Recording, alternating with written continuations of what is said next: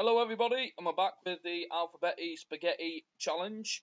In this episode, we're mainly going to run over the Bosnia and Herzegovina side of things. If I'm briefly touching on the FC Marchfield Donauauen, we played the other game against FC Liefering. I'll touch more into that when we go into more detail with them. But I did have a interview with SK Sturmgrass, who are in the Austrian Premier League.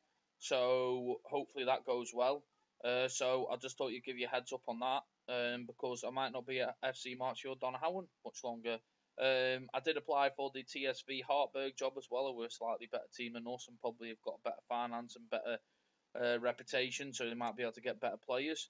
And they were actually predicted to win the league, and they're in seventh, I think they were, but they couldn't afford the compensation money for me, so that completely out the bag, and I didn't want to request for it because I do want to stay at the team, because I don't want to just lose my job again and have to search for a year to get another job again.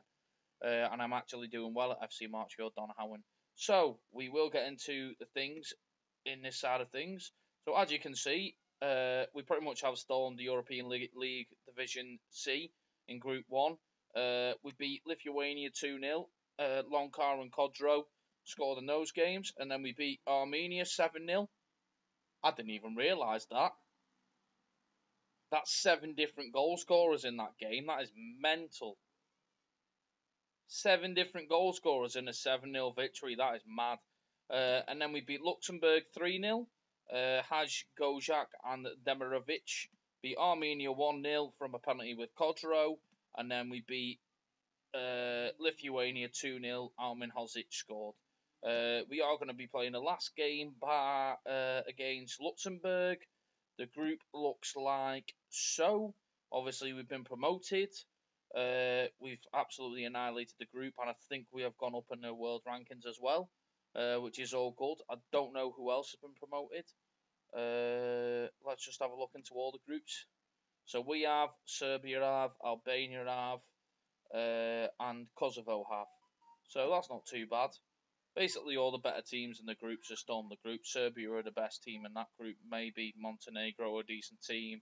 Albania stormed that group, so there's no one really great in there. Hungary did pretty well, but not good enough. Kosovo only just got out of that group.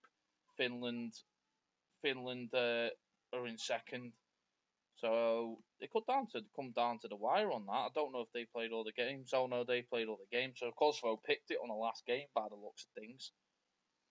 That's quite interesting. So yeah, let's get into the game. It's probably going to be around about the same team again. We have got Vladan Kovacevic in goal, which I think he is a new goalkeeper, so I will show you him. Vladan Kovacevic, he is from Sarajevo, who are in the Bosnian and Herzegovinian Premier League. So we have actually got a player who is playing in the Bosnian League, who is Bosnian. Then obviously C. Kolasnic, Katic, Shimonovic and Todorovic, Krunic and Gojak, Kodro and Haj and Hozic, and then Demirovic. I think Hozic has played before, Armin Hozic, 32-year-old from Schalke. Obviously they're in the Bundesliga. So yeah, and Kolasnic is started getting into the team again because he signed for Aston Villa in the end a few years ago for 5.25 million, and he's been a pretty consistent player for them. He's not doing great. He's getting on a bit now. What's going to make it interesting is who's going to come through after these, because Kolasnic is 33, our right winger's 32, and there is a few older players in the squad. We have got Civic, who plays left back, who is actually pretty decent as well, but he's 30.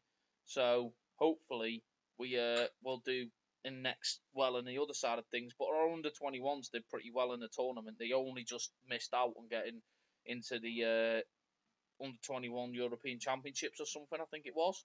They finished just below, but they were on 15 points, and the team ahead of them were on 18, I think. So they did reasonably okay. So it looks like we have got some decent young players coming through, fingers crossed. But we shall see. Some players are going to retire eventually, and we're going to have to replace them.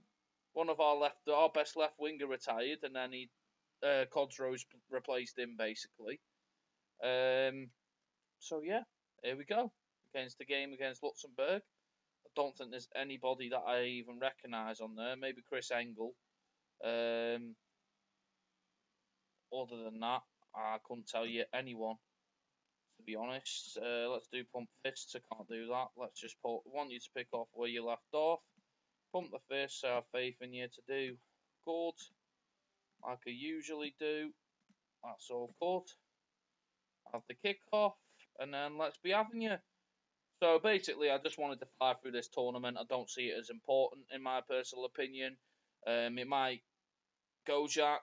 No, okay, they're on the ball. Rodriguez, Todoric with a good tackle. Hozic to Kodro. Kodro's doing a run here. Kodro plays it out to Kolasinac. Kolasinac to Gojak. Gojak fires it in. It bounced off the post, been disallowed as offside. Let me get back into things then. The European International League, I don't really see as competition that I should really put on. I thought I'd just show you the last game of the tournament, show you how we did, and then that's about it really. I think I might do the same with the European Championships and the World Cup qualifiers. We have a penalty. Hadj is on the penalty. Come on, lads. Come on, Hadj.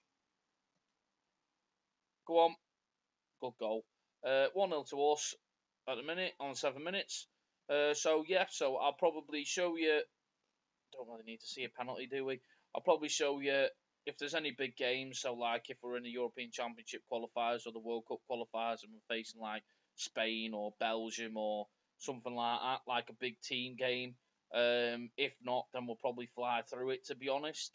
Because we have done well some of the times, but the last few times we've not done great in the qualifiers because we've just been put in a really our group, in my personal opinion, in the World Cup qualifiers and the European qualifiers. We just missed out on the European Championship qualifiers.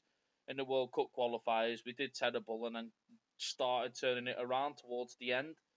But then I think we had Spain and somebody else really hard in our group as well. So, yeah, we'll just see how we do, really, among things. I'm going to keep the Bosnia job until they get rid of me, pretty much, because I don't mind doing an international job. I'm going to team that I've never been before, an obscure nation in my personal opinion, and I don't think Bosnia have ever done very, very well. Hozic, Hadj, Gojak, unlucky.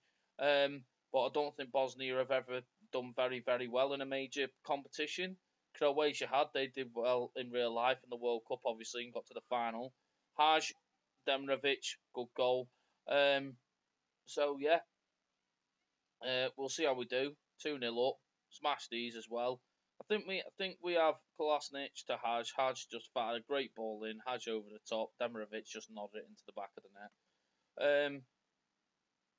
So yeah, I think we found our formation. I think we found our feet. I think we found some players that are reasonably decent now and have developed from when we first started. That was terrible defending. Marvin Martins, what a name. But yeah, I think we it was a good free kick as well, to be fair. It is still that terrible defending on the free kick, but yeah, but I think that's what I'm going to do with the international side of things. I think my main focus to begin with was on the international side of things because that was my only job at the time. But now that we are at a club and we could possibly be going to a better club as well, fingers crossed we do get the SK Sturm Graz job because that'll be a massive upgrade and we'll be on more money there and we'll be on higher finances and whatever else. And that's the idea of the save. That's to try and work through the leagues, not slug it out on the League Two. If we lose the job and and whatever, then at least we've done at a higher level at a bigger club. And if we start doing better at Bosnia, then I think we'll start getting offered more job opportunities. I have managed to upgrade my coaching badges massively since being at FC Marchfield Donauauen. So just being at this club has massively influenced me getting promoted through the ranks and getting my badges up quicker. I am studying for a Continental B license, but the first thing I will do if SK Sturm Graz sign me up is try and get the B license. If they don't want to do that, then that's fine. But the first thing I'd want to do is try and get up my licenses when it comes to the coaching as fast as possible. because obviously I started the save with no experience whatsoever and no coaching badges, and to go from no coaching badges to nearly getting to a Continental B is great. And that's just being at a lower end, first division Austrian club.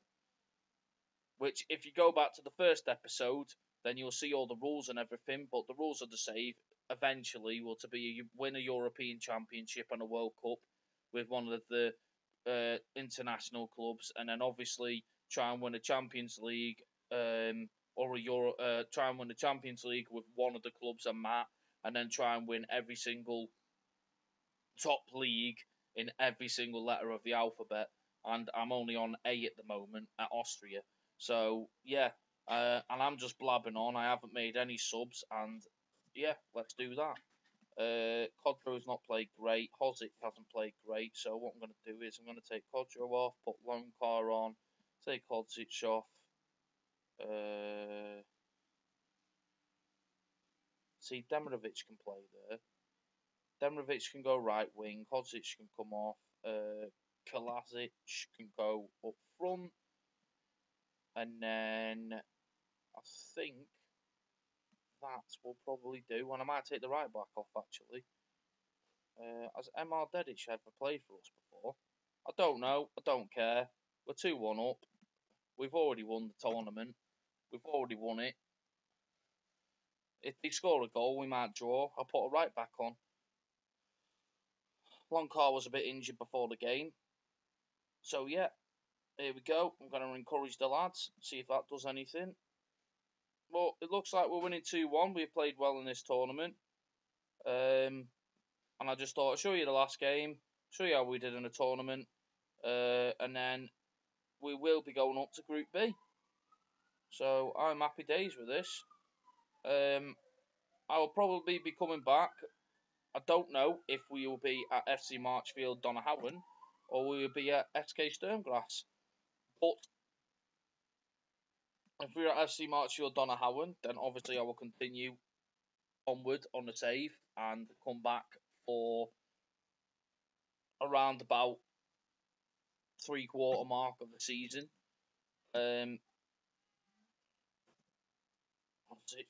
Suffers a tight Achilles. So yeah, and then Hadji's 32. He's been one of our best attacking midfielders. And then obviously, if we do get the SK Sturmgrass job, then what I will be doing is in the next episode, if we get that job, then I will just be coming back, new club, new start, episode whatever it is. I think it's 33 now. This is 32 that I'm on. And then we will show you around the club, show you the club vision, show you the squad, show you your tactics that I'm planning to play, and then that'll be everything involved in it. So yeah, it was just a quick episode, this one, showing you the European International League Division C, Group 1 we were in. So thank you very much for watching, and I will see you in the next one. Goodbye!